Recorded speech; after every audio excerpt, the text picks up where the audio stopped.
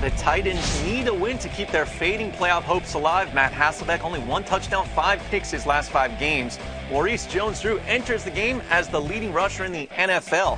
And on their first possession, he runs for a 3-yard gain, but he was injured on the play. Looks like he got his ankle caught up in that one, but he would return on the team's next drive. Maurice Jones-Drew, a tough guy. Titans up 3-0 in the game when Matt Hasselbeck was back to pass, going over the middle for Jared Cook, and it's just a race to the end zone. Cook outruns everyone, gets in there. 10-0 Tennessee on the 55-yard touchdown pass from Matt Hasselbeck to Jared Cook. But the Jags would respond. They give it to Mojo, who gets in for a 10-yard score. Jones-Drew with his 8th rushing touchdown of the season. Titans only up 10-7 now. Second quarter.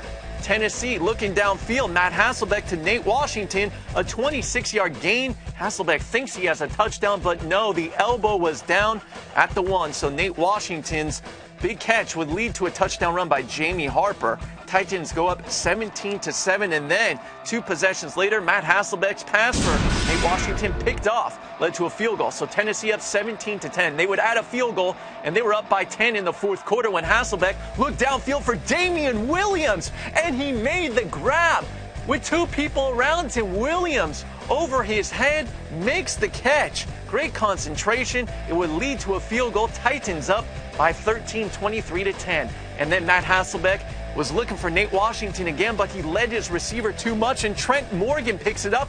And since he wasn't touched, he gets up, and Morgan returns it to the 18-yard line. A big play for the Jags defense.